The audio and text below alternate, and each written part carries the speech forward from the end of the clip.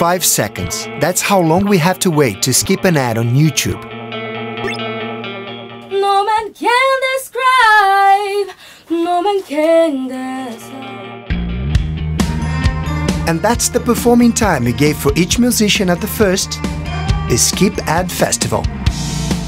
More than just a campaign to promote The Voice's new season, the Skip the Ad Festival was an online music contest that put a consumer on judging position, giving him the experience of becoming part of the program. He had 5 seconds to watch the presentation.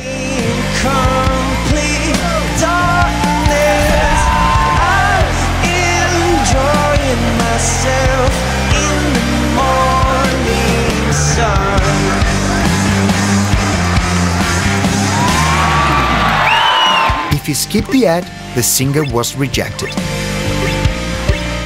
But if he doesn't, the participant was classified. There were hundreds of musicians in search for the highest number of views, and also a dream to have an original song recorded by SONY Music.